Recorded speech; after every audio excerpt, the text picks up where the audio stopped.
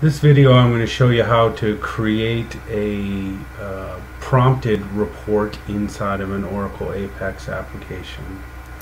So you may recall from one of our earlier videos we created a query which used bind parameters that we called cruise special requests.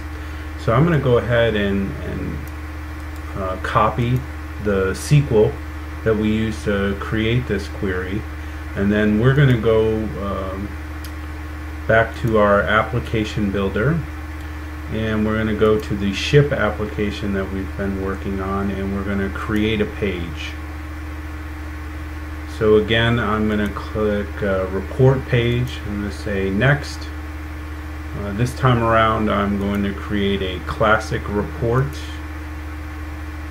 and I'm going to give this a name of special request for our report page here.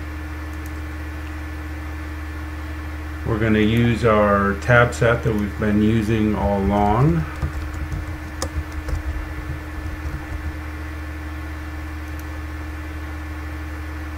And now I'm going to go ahead and paste that SQL in here.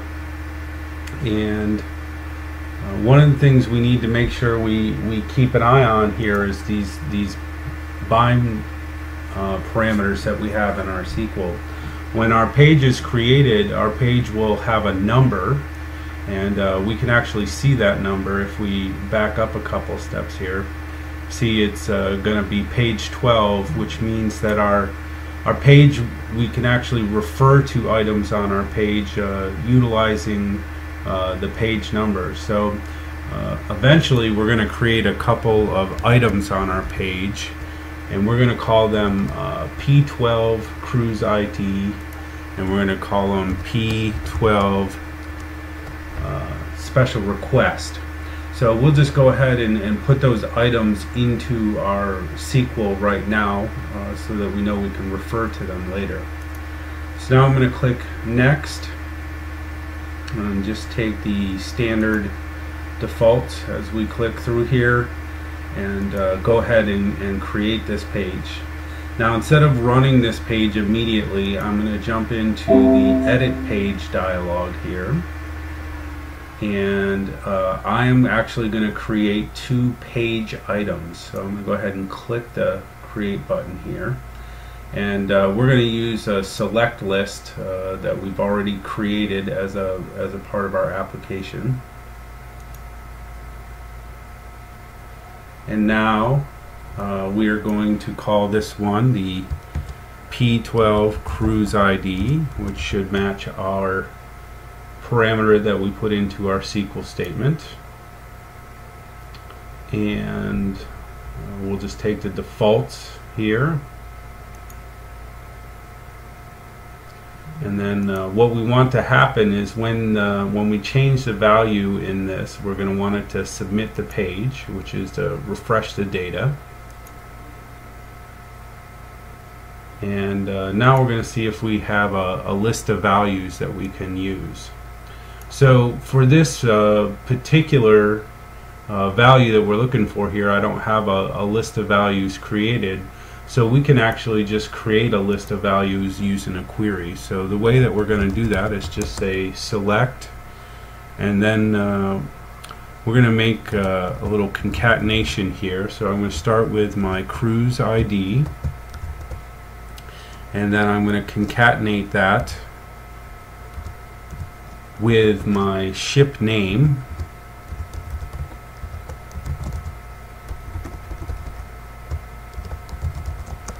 And I'm selecting this from my ship, or from my cruise tab table. Now, when we create these list of values, there's a couple of different things that we can do here. One, we can choose to have a display value, which we identify by this alias ID, and then we can choose to have a submitted value, which we will set as cruise ID, and I believe we use an R for return value. So when we see this list of values on our page, we will see the cruise ID concatenated with the ship name, but when it submits the value back to the database and inserts it into our select statement, it's going to use this cruise ID value.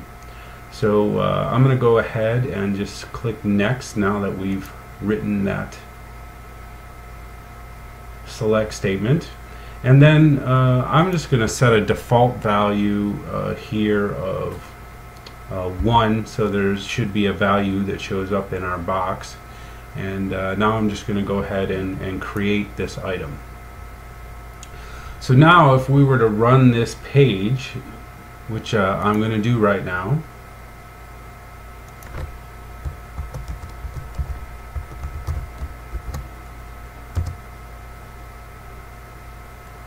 we can see that we have a select list of values that's populated by that query that we wrote, and when we select that, it should substitute that value into our query. Now, we haven't created the other drop-down list we need to complete our query, and that's why we're not seeing any results yet. So let's go back to our edit our page. I'm just going to click the back button here a couple of times, and now we're actually going to create a another item, and I need to log back in here.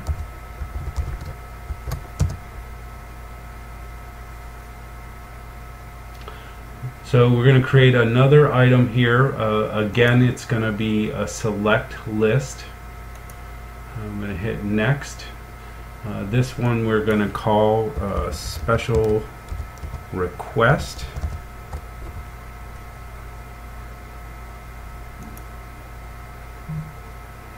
And I'm just going to take the default values here. Again, on this one, I'm going to want it to submit the page when the value is changed. I will, this time I should be able to use a named list of values that I've already created called special request. And then I'm going to click next. I will give this a default value of vegan, so the box is populated when we come into our page. I'm going to go ahead and create the item. So now that we've created that in our ship application, let's jump back into our special request page. And there's just a couple of things we're going to need to do in order to make this work correctly. So we can see our two items are created, our cruise ID and special request, and we want to make sure that these items names that we created here match exactly with the bind parameters we put in our SQL statement.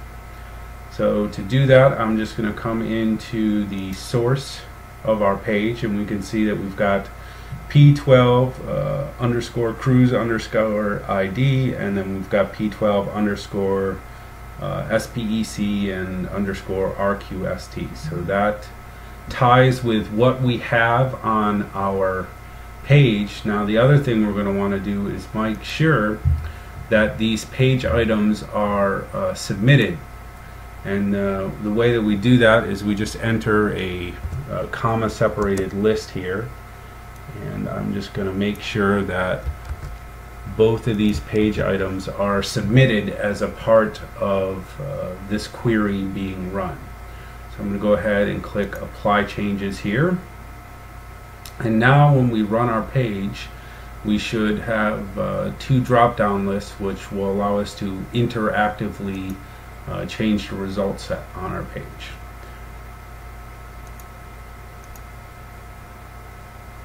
So you can see here I've changed the value to the Caribbean Princess and the special request of vegan, and we get back a result set that matches that particular set of parameters.